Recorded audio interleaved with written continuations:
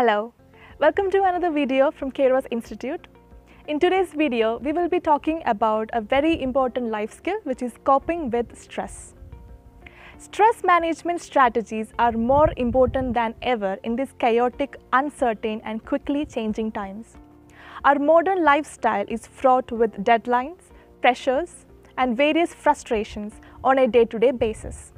No wonder we find ourselves frazzled, spent and overwhelmed.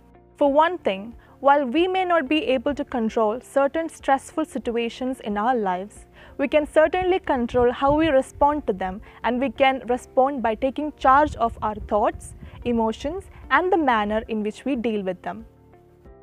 Now let's talk about some strategies for dealing with stress. The first strategy is to identify the stressors in your life.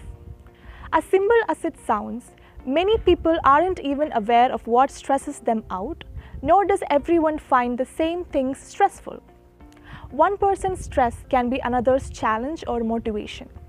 Therefore, the first important step is to identify the stressors in your life and the ways you might be contributing to them. The second strategy is to simplify your life. If you are burning yourself out by doing too much, start cutting back on some of your unproductive yet time-consuming and energy-draining activities. No one can do everything.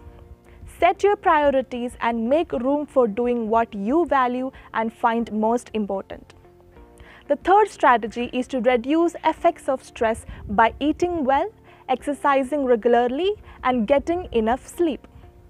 I don't know about you, but when I'm very hungry or sluggish from inactivity or tired, I'm very stressed out and grumpy. Not getting the nutrients your body needs to stay healthy causes both mental and physical stress. So does not getting enough sleep. And regular exercise not only releases tension and stress while you're doing it, it builds stamina and endurance, enabling you to handle stress better. Accept that there are things you cannot change.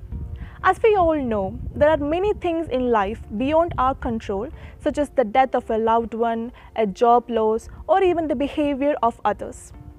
As difficult as it may be at first, in such cases, the best thing we can do is to accept things as they are. Now, what are some of the constructive ways to deal with stress? The first step is to express what you're going through with a friend, or if it's a very serious condition, with a therapist. Keeping a journal to record thoughts and feelings is also a very important step. You should look for opportunities for growth, and you should learn from experiences and try to be productive. We all know that life can be stressful. Sometimes it's avoidable and sometimes not. However, if we take responsibility for how we handle stress and implement effective strategies to deal with it, stress will become a manageable component of everyday life and not a health-damaging one.